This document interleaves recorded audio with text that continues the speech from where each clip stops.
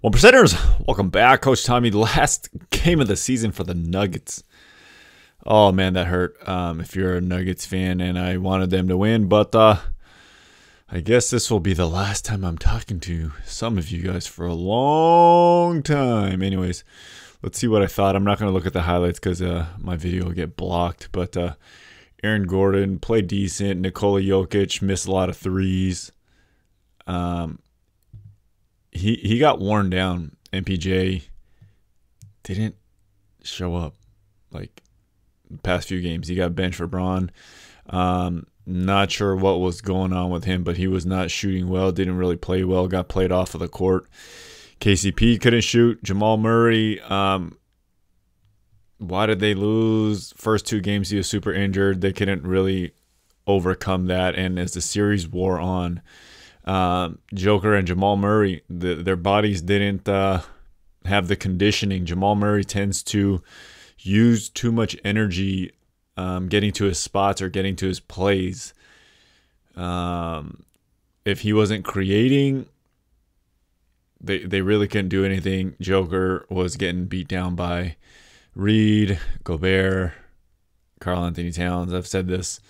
If you go look back at any of the teaching tapes versus Minnesota, they've always had the best personnel to deal with Denver. So this was just a really bad matchup, kind of bad luck for Jamal Murray in the beginning, getting injured and kind of giving away two games. But in the end, you got to make shots, man. 2 out of 10 for Joker. The threes, 8 out of 33 for Denver. It's a rough loss because you made Anthony Edwards go, what was he, 6 out of 24, 2 out of 10. I told you for him, he's not consistent enough to be a superstar. I knew he would have one game or 2 games where he explodes, but I've seen so many of these games where he just kind of misses shots. So his shot isn't consistent. He has that clear burst and advantage over practically every athlete in the league. Karl Anthony Towns got into foul trouble, and I thought it was actually the best thing that could have happened to Minnesota. He got into foul trouble. They put a Naz Reid in. Naz Reid was just a different animal in terms of energy, crashing the rim, and he brought new energy. Karl Anthony Towns is a crybaby, man. He takes too much credit for when the wins, and I just think he's awful. Anthony Edwards still come a long way to go, but he's pretty much here. Will they win the whole thing?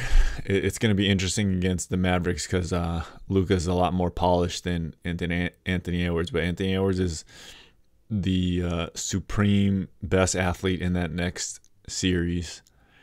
Minnesota has much more mismatches and stuff like that, but yeah.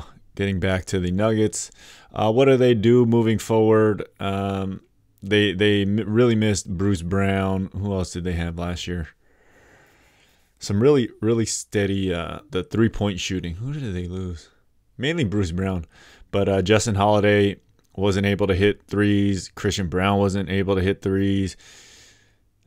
They need more. They need more offensive versatility. Aaron Gordon, if he comes back, he needs to crank on those threes. You just need more bodies as you get into the postseason because you get worn down so much. And Joker, if he's super serious, he's going to get in better conditioning for the postseason.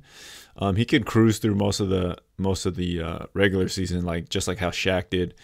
But when it came down to it, you got to be more dominant physically, and you got to be able to hang. Same thing with Jamal Murray.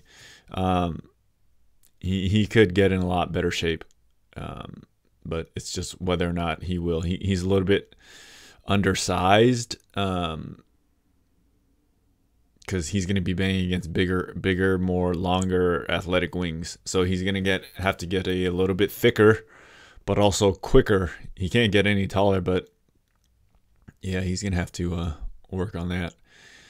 Michael Porter Jr., very, very replaceable. You guys know you guys support him, but you guys know he's very replaceable. Aaron Gordon, 3-point shooting. Joker, what does he have to work on? He just needs to refine most of his moves. He has almost all of the stuff that I told him to work on. So I'll have to think about what he actually has to work on.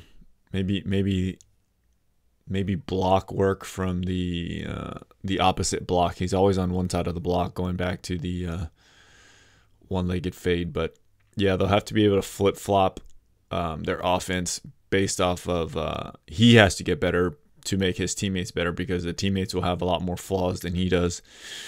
So I always put the onus on the best players to get even better to make the teammates around them better. They always run the sets going the one way. It's not as efficient going the other way. So Joker is going to have to get a little bit better with the left hand, more athletic, keep the weight on because he needs the weight to body and bully. But you have to get more athletic while keeping your mass. Man, let me know in the comments. Maybe we can start a little dialogue conversation. Until next video, what a season. Too bad it ended short. Until next video, take 14 minutes, 24 seconds, or 1% of your day to get better. Peace.